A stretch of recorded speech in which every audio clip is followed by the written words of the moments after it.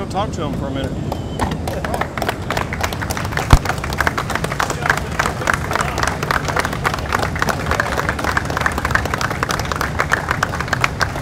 Congratulations, sir. Yes, sir. All right. Thank you for the opportunity to be able to I want to welcome you all here and say what a great day this is for the American Navy, the Australian Navy, for America, and for Australia. Particularly appreciate Commodore being here with us to sign this historic agreement.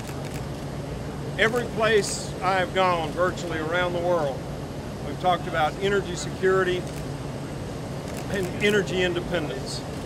And this represents one step in that.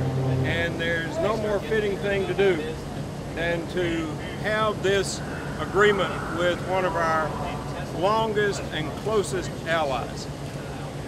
The Australian government, the American government, the Australian Navy, the American Navy both recognize that this makes us better warfighters. This cuts us free from foreign oil.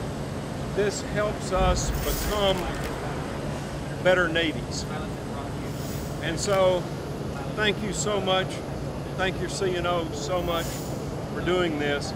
But today is a very historic day. We've shown that biofuels, mixture of biofuels and regular fuels work on American surface combatants, on helicopters, American helicopters, and now on Australian helicopters, which just got refueled on the flight deck.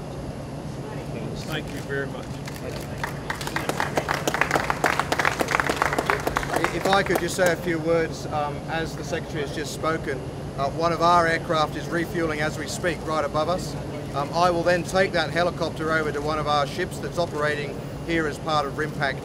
The fact that we're here doing this, the fact that we're able to be part of this, I think is a demonstration of the close ties that we have and the acknowledgement that we have that if we wish to work together into the future, we need to be working together in alignment, and for us that means a commitment to look at the same sorts of things that you are doing here now, sir.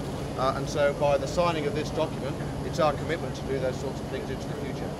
Thank you for the opportunity to be part of what is a big initiative, and I can commit to you that we'll be looking to the future for the sorts of things that you're trying to do here.